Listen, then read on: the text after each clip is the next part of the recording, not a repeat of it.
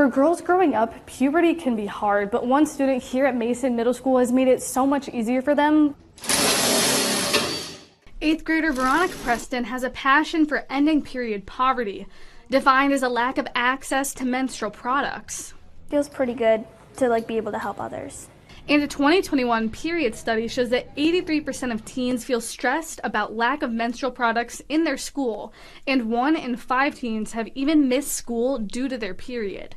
I think it's a pretty big impact that they're able to have hygiene products when they're needed and where they're needed. So she gave a presentation to the Mason Public School Board, helping educate faculty on why they should provide students with free feminine hygiene products in every bathroom. Every female girl can tell you about when they got their period and what it was like to ask for help. Now, Mason Public Schools is taking action and installing free tampon and pad dispensers in every girl's restroom.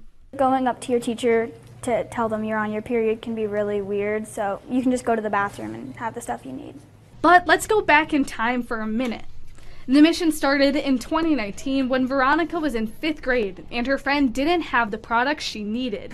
Grade, I made emergency period packs with old Ipsy bags, so old makeup bags, and then last year I gave a presentation in front of the school board and other administrators to advise having the machines in bathrooms.